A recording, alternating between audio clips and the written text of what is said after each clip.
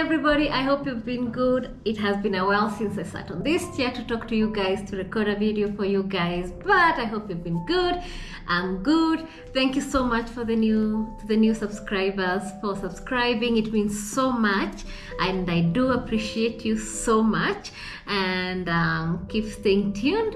And as the title of the video says, we're going to be talking about Colombian visa, but it's not like all the types of visas. I'm gonna be talking about, tourist visa, okay? Because that's the visa that I get a lot of questions about, okay? And I'm going to try as much as possible to keep it simple, keep it short, straight to the point. I'm gonna try my best to explain, in the simplest way possible. And yeah, let's get started. So this video is for those kind of people who need visa, because not everybody needs a visa to come here. Some countries, they are like visa free. It's visa free for them, but for others, like me, I'm a Kenyan, you need a visa.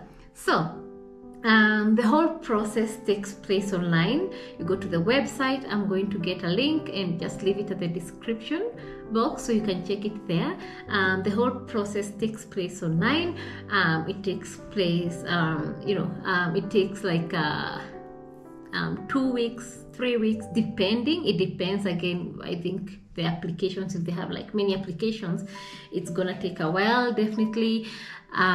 So 2-3 weeks at least, okay? You should expect your visa around that time. So the first thing, of course, that you need is your passport, which should be valid for at least 6 months, okay? And the second thing that you need is a travel insurance, okay, for the period of your stay, okay? If you're coming for 3 months, get a travel insurance for 3 months. I don't remember the limit, but I'm going to check and just write it at the description, or also write it like right here. And yeah, travel insurance, that's the second thing. The third thing, accommodation. But now this depends. If you're getting an invitation from somebody here in Colombia, of course they're gonna show proof of their house or where they stay, their finances, to show that they can at least sustain you for the period for the period that you'll be here. The invitation letter that you're going to submit, from your host or the person who is inviting you, it's called notary. So if the person is in Colombia, they have to go to notaria and get the stamp, get the document stamped, and the document should be in English and also in Spanish, okay? Actually, all the documents, if it's from your end, they should be like translated. So it's very important to have somebody translate your documents for you, all right?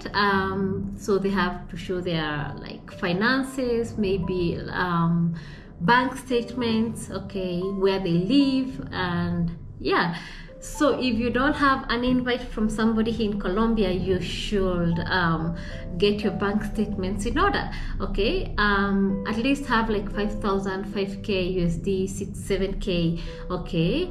And in your bank, okay? And get the statements. This money should be there already. Get the statements, and you will submit them to the migration, all right?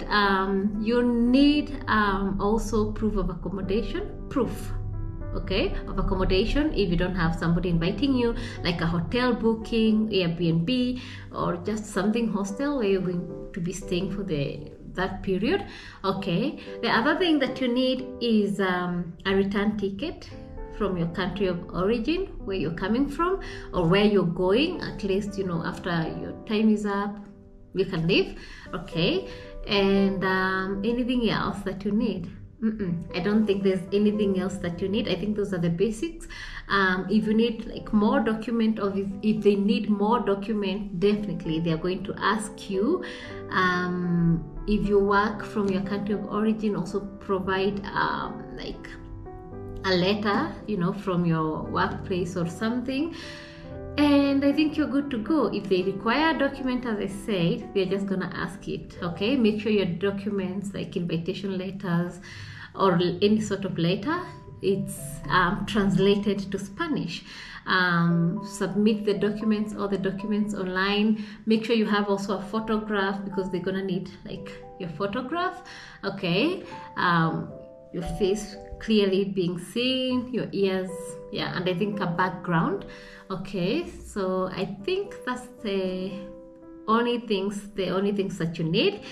And you should be able to come here and enjoy this beautiful country. So if you need more information, guys, you can write the question, you know, at the comment section. If this video was helpful for you, give it a thumbs up, write a comment, tell me what you think, and well, I hope you enjoy Colombia.